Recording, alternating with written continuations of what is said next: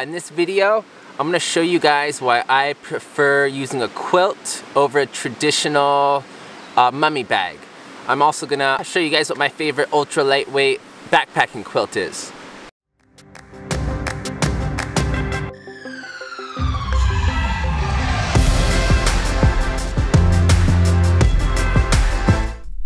For those of you new to the channel, my name is Iron. If you like backpacking, be sure to subscribe to my channel. And yeah, give this video a like. That really helps me out, you guys. Over the past decade, I've probably gone through about, I'd say 7 or 8 different quilts and sleeping bags. And I've really come to just prefer a quilt over a traditional mummy bag. And I'm gonna tell you guys why. So before I get into the differences between a quilt and a mummy bag, I'm gonna show you guys my ultralight quilt of choice. So this is an Enlightened Equipment Enigma quilt. So you can see here the toe box is sewn,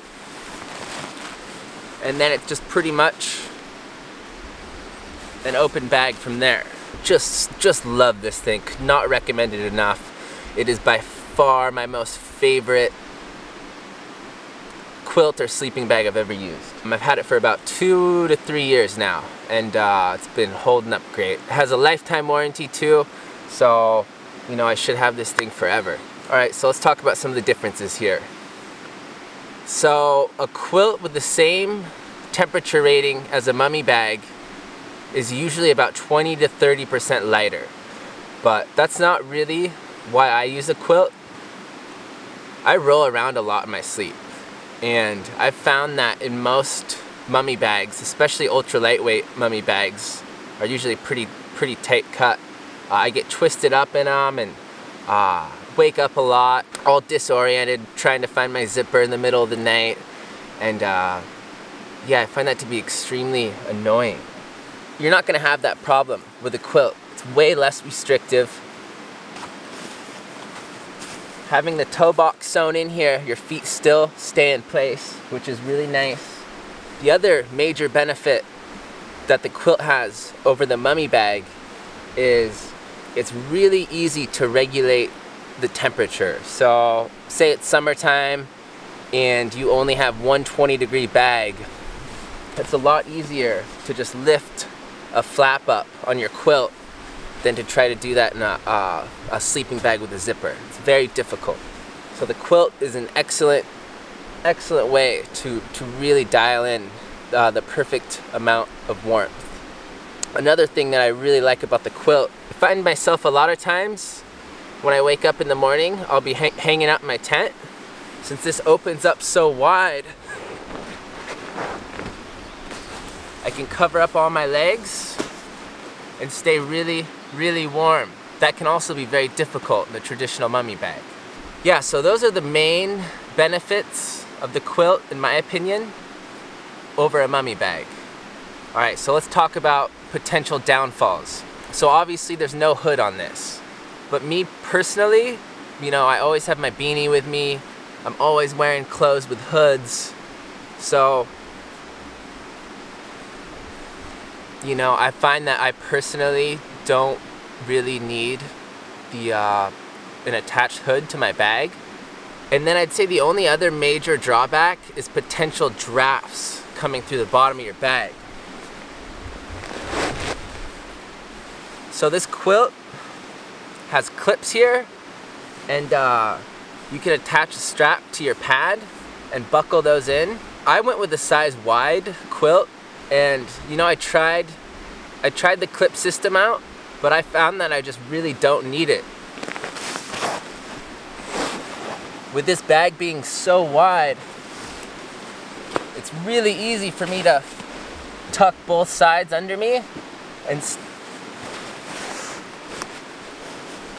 not have any drafts come through my bag. So personally, I prefer not to go with the strap system, but as I said before, I went with a size wide, and I did that on purpose. Me and my fiance are actually both able to even share this same quilt, having it be a size wide, which is another bonus.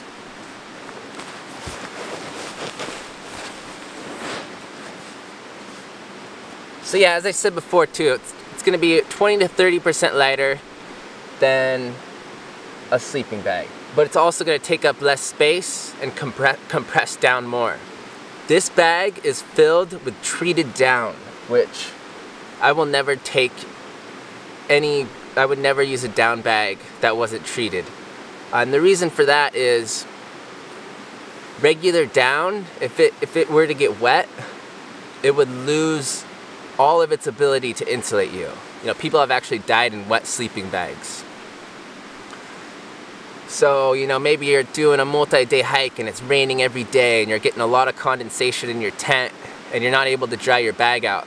You could potentially be in a dangerous situation there.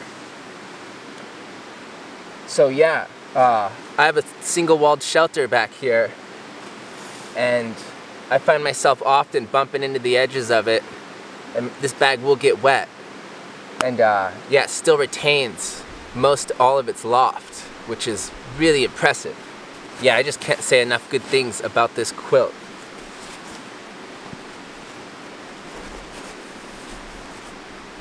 Yeah, when I hiked the PCT, I used a quilt. And then after the PCT, I decided to try a mummy bag out again. And realized that I just really preferred the quilt more. Yeah, I think this quilt costs about maybe $280, $300. But as I said before, it has a lifetime warranty. And, you know, it really should last you forever if you keep good care of it. I've spent probably close to 200 nights in this bag. I actually own two of these. I own a 10 degree and a 30 degree. So I've spent 200 nights between the two bags. If you're unsure of what temperature rating to get, I'd highly recommend a 20 degree bag or quilt. 20 degrees is just a good all-around 3-season temperature rating. And if you get into colder temperatures, you can always supplement with more clothing. So yeah, a lot of people new to backpacking are a little weary of trying out a quilt as opposed to a mummy bag. But I can tell you firsthand, after, you know, a decade of backpacking, I just really prefer the quilt over a mummy bag. But yeah, this thing is just so comfortable. And I'm 6'5", so I went with the size long. I don't know if the camera can pick it up, but so it almost covers my whole face, which is nice. Sometimes I'll bury my head under there. Alright, you guys, so I was putting my quilt away, and I figured I would show you guys the size of it packed down. As you can see, it compresses down insanely small. And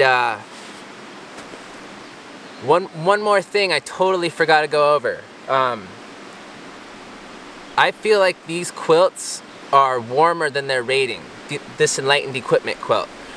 So kind of the reason that I have two of these quilts, a 30 degree and a 10 degree, I originally bought the 10 degree bag to be my all-around bag, and it was just way too warm. A lot closer to a 0 degree bag in my opinion.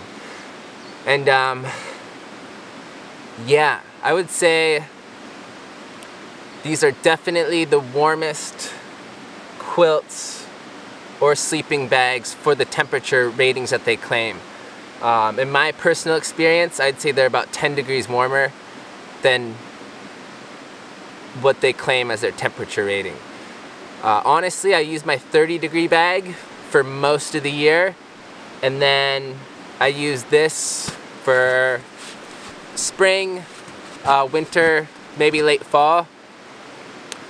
And the other reason I decided to keep both bags is in really cold temperatures, below 0, I will bring both bags, both quilts, and I will use them together, and I can stay warm down to like -20, -30 degrees. Yeah, these quilts are warm. If you guys have any questions at all, leave a comment below, and yeah, say hi, say what's up.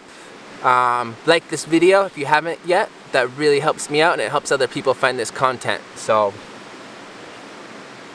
Cool, I'll catch you guys in the next trail soon.